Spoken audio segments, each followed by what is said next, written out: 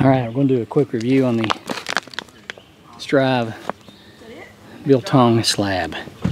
So I brought this for the gathering, and I'm going to try it out and let the other guys try it too, guys and gals, see what they think. Did you try the Biltong? The what? Did you try that? No? Did you try it? Did you try the Biltong? Yes. Was it good? I liked it. Good. I'm still trying it. It has a very smooth texture, which is different.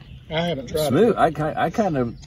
You disagree with me? The Biltong was pretty good. No, I would never disagree. It's like you put a piece in, chew on it, sit it to the side. Like it might be a 10-minute snack.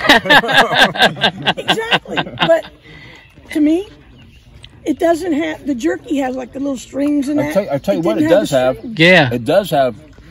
Well, I'm just now getting it. A good flavor. Yes. It's hot. It's spicy. I like that. You know.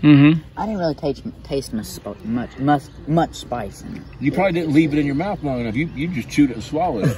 I left it in my mouth long enough, though.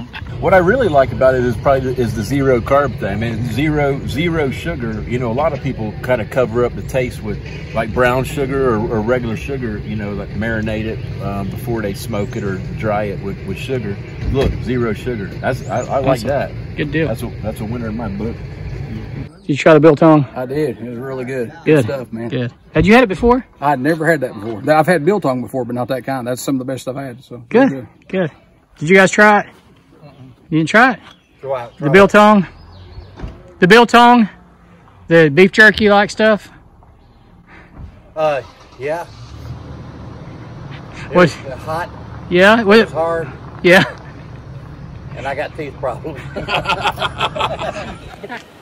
Folks, the Biltong was a success. Everybody seemed to like it.